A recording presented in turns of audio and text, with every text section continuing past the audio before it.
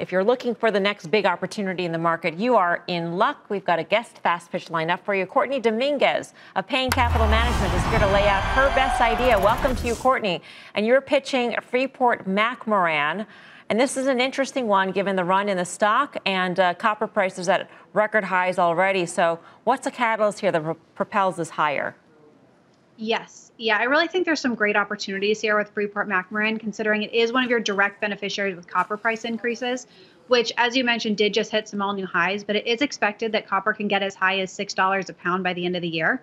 And they have mines on 3 different continents right now, and it's really one of your most direct investments to copper through the S&P 500.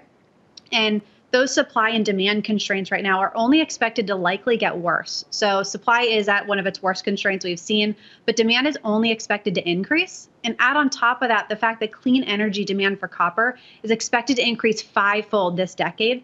And there can very well be some significant supply shortages in copper here in the mid-2020s, which is only going to increase copper prices further and therefore benefit Freeport. But lastly, clean energy is actually a pretty good play here using Freeport. And that being said, copper is actually a really good, efficient source of transmitting energy for both wind and solar. And add on top of that, electric vehicles use about 4 times as much copper as does a traditional combustion engine. So for all of those reasons, I think the copper wave is only going to continue, and that's very much going to be a beneficiary of Freeport here. And take a look at the 1-year chart here. You will notice, to your point, it is trading actually close to its 52-week highs. But I wouldn't discount that because it is still trading at a discount compared to the S&P 500. And the free cash flows are actually pretty healthy right now. What is the lever that you're most concerned about? You mentioned all these different sort of the end users of copper. If any one of those end users soften in the market, let's say the housing market softens or the market for EVs soften, which ones are you most concerned about? It's something to keep our eye on. Yeah, if demand for copper isn't as much as we're expecting, that is one of the risks here. And actually, I think China is really where you want to take a look at because they're actually 50% of the global demand for copper, believe it or not. So I don't think it's necessarily a major concern, but that is, if you're looking for something to be watching for.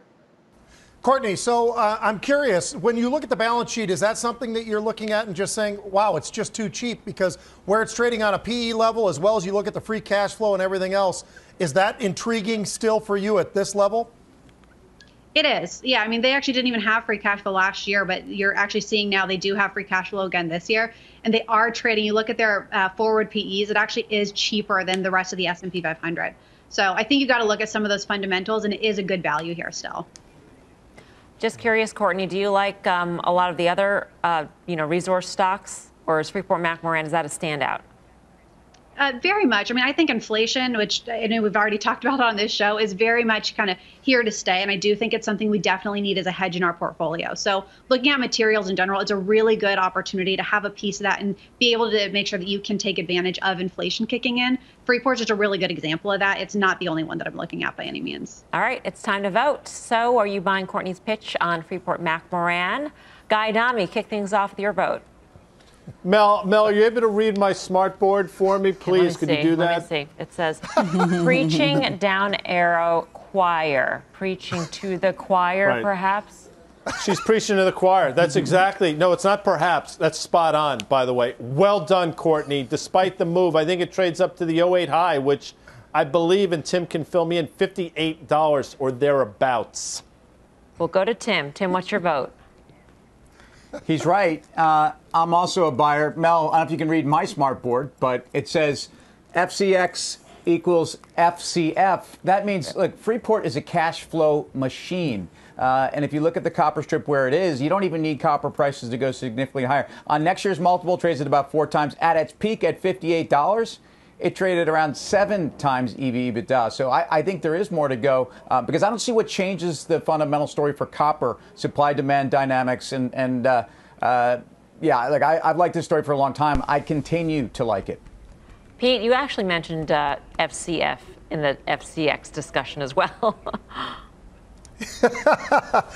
I did, Mel. I tell you what, Courtney, I thought she did absolutely an outstanding job. She had me at hello. In other words, she had me at FCX because this is a name that I've had a nice run in, and I feel like I've got seller's remorse, Mel. I actually have been in this name since November. I got out of it last Friday.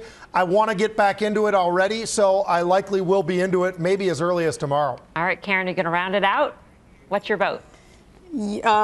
I'm going to pass. I mean, I learned something new, which is great, about how much copper goes into EV, which I always like learning something new. However, when I look at the forward curve, I feel like the copper frenzy, maybe it's not a frenzy, will maybe abate. And even if the free cash flow is there, the sentiment around the stock as copper prices goes down will go down. So I'm going to let that ball pass. It might be a strike, might be a ball, I'm not sure, but good pitch. But I'm going to pass. And kudos to my 3 counterparts for all being long now or in the past. I never was. Well, 3 out of 4 traders ain't bad, Courtney. Our thanks to you, Courtney Dominguez of Payne Capital. But the key here is whether or not you out there watching the show are buying Courtney's pitch on Freeport McMoran. You can vote in our Twitter poll at CNBC Fast Money. We'll have the results later on in the show.